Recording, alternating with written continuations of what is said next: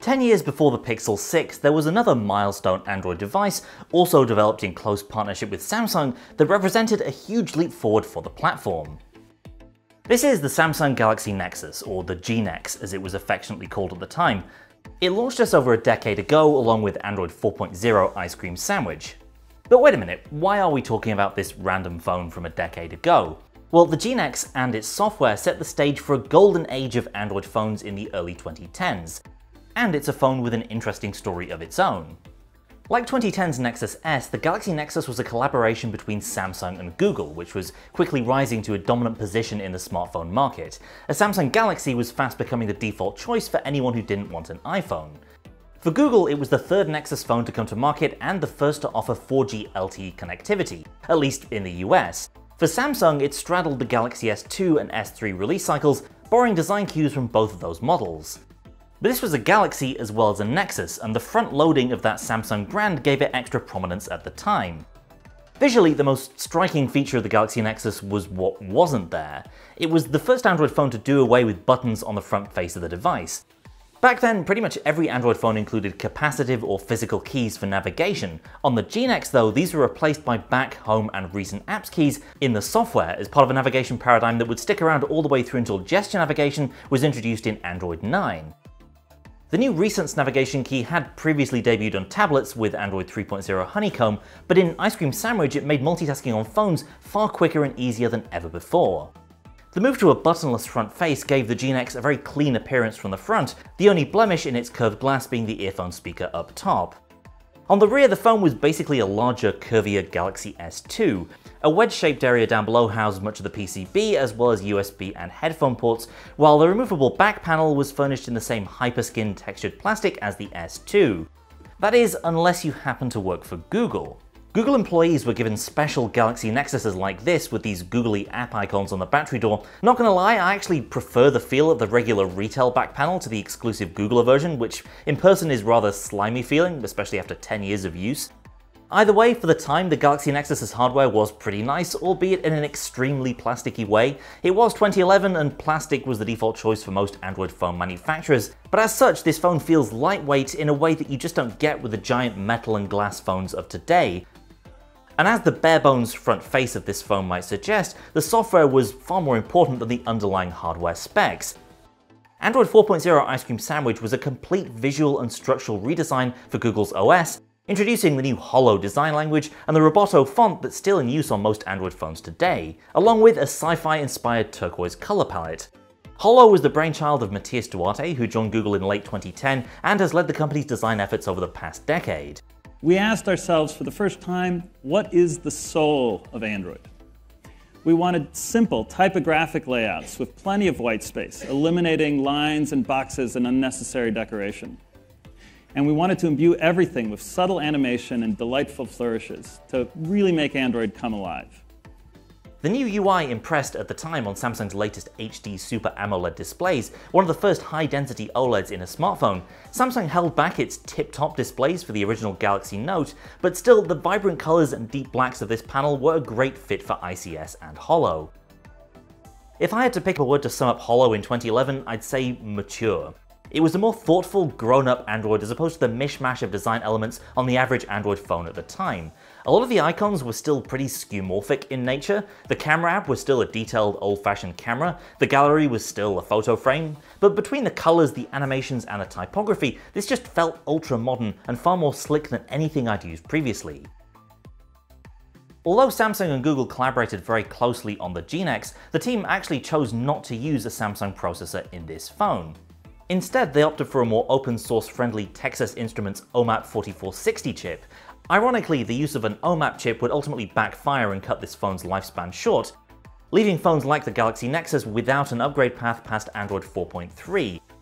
The G-Nex was also pretty unique in late 2011 for not including an SD card slot. It did come with either 16 or 32 gigs of internal storage though, which was rather roomy for the time. Still, the lack of expandable storage was a common criticism back then, at a time when pretty much everyone expected to be able to cheaply and easily add more storage as they needed. And yeah, this is a 2011 Android phone, so there is indeed still a removable battery.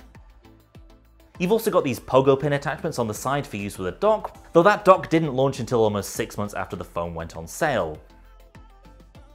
Unboxing it for the first time in late 2011, the Galaxy Nexus felt ridiculously quick. To be fair though, this was during the era of pervasive Android lag on a lot of phones, and looking back at this thing now on the original Android 4.0 firmware, it's clear it's skipping frames left and right, even doing basic things like scrolling through home screens, and it's not getting anywhere near a fluid 60 frames per second. The upgrade to Android 4.1 Jelly Bean in summer 2012 helped iron out those performance kinks thanks to Google's so-called Project Butter. Get it? Because it's buttery smooth? In any case, the Galaxy Nexus on Android Jelly Bean was a far better experience than the original firmware simply because of that much smoother performance. Battery life was nothing special though, even on the 3G HSPA version that I used back in the day. If you used the 4G LTE Galaxy Nexus on Verizon in the US, then you'll know that battery life was even rougher on that version of the phone, often struggling to reach a full day of use even with the larger battery and thicker body of that version of the phone. And to add insult to injury, Verizon users also got slower updates because of the carrier certification process, so one of the main draws of using a Nexus phone didn't apply to the main version of this phone that was sold in the US. The Galaxy Nexus's camera was also a very mixed bag. Google highlighted the Nexus's zero shutter lag photography in ads and promo videos, but even by 2011 standards, its 5-megapixel rear shooter took fairly dull, low-resolution photos. You see here the difference a decade makes in smartphone photography. In all fairness though, not all of these photos are terrible, but the real difference you see is the complete lack of decent post-processing or HDR features to make up for the pretty dismal dynamic range of this sensor. With this camera, in a lot of situations, you basically had to choose between an overexposed sky or an underexposed landscape. And while the front-facing camera of this phone allowed Google to pioneer Face Unlock long before the likes of the iPhone X, that feature worked about as reliably as you would expect. Let's see what happens when Anand tries to unlock my phone. Nope, that's not going to happen. But when the phone sees me... Oh, really? Are you going to be like that? No. Regardless, the Galaxy Nexus was still really popular among die-hard Android fans. This was a Nexus, after all, with guaranteed day-one updates to future Android versions. A huge deal when platform updates for other phones could take 6 months or more to arrive.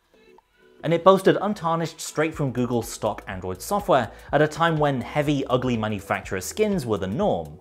Sure, you'd have to deal with crummy battery life and a not great camera, but to a lot of us early Android nerds, that didn't matter. The G-Nex's software and experience was just that good. I was one of those early Android nerds who was smitten with the G-Nex a decade ago.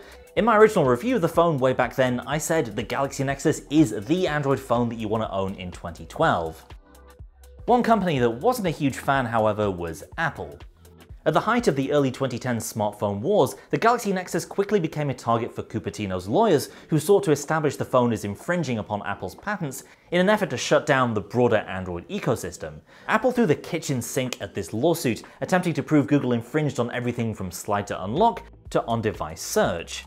As a result, the phone was actually briefly banned in the US in mid-2012, following a court-granted injunction, before swiftly returning to sale shortly after certain software features were tweaked.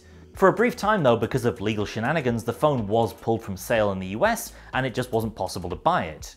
Apple failed in subsequent attempts to halt sales throughout 2012 and into 2013, and by that time the G-Nex had already been replaced by the LG-made Nexus 4. But what about using a Galaxy Nexus today?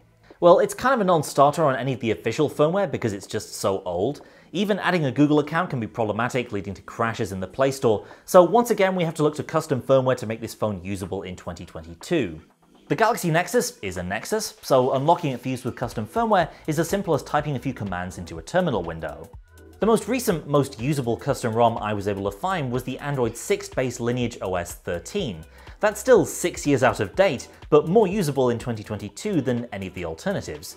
Unfortunately, unlike the Galaxy S2, we're not going to be able to get anything as recent as Android 11 running on this device.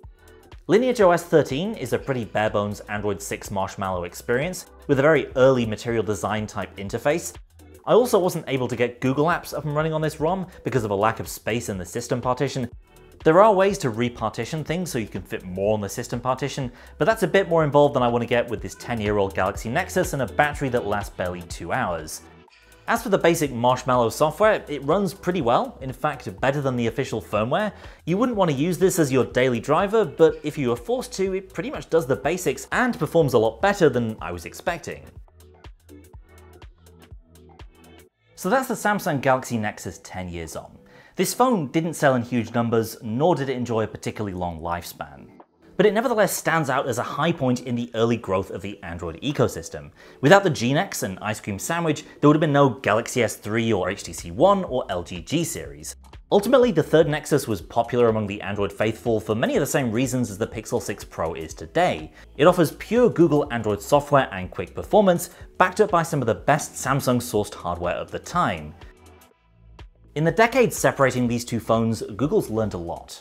And so many of the problems that sank the G-Nex are basically non-issues on Android today.